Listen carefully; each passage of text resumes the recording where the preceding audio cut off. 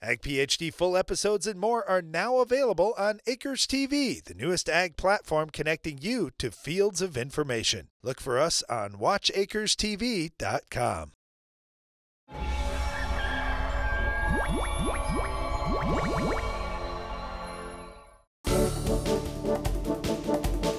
During our Farm Basics time today, we're going to talk a little about the disease triangle. What is it?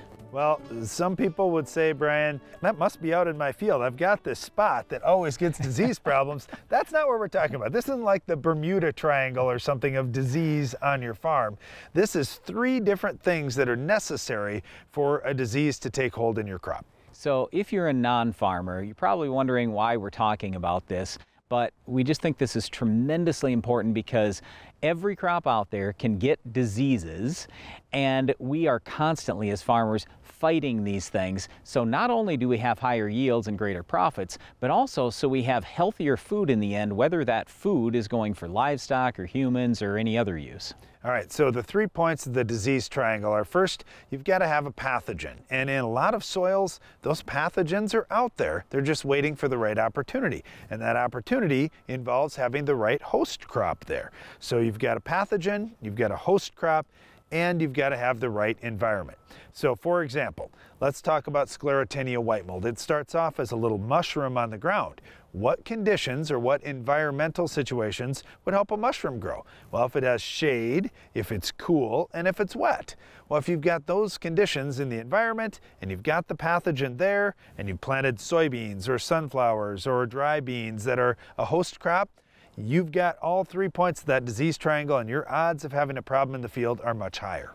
But here's the whole thing. We have fungicides to prevent fungal diseases. So as farmers, we're always thinking about this. All right, do we have the right host? Okay, if I plant corn, then I don't have to worry about the disease Darren was just talking about. But when I go back to soybeans, now I'm concerned, number 1.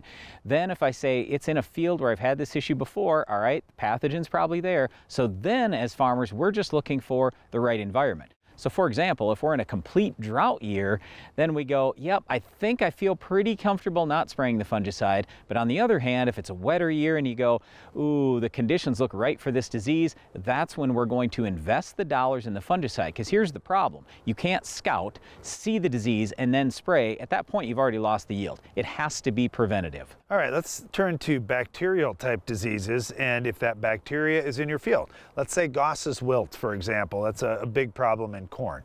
And you happen to have the right environment. Now you've got that host crop corn, and for a lot of farmers, they say, man, I need that corn for feed for my livestock. What do I do?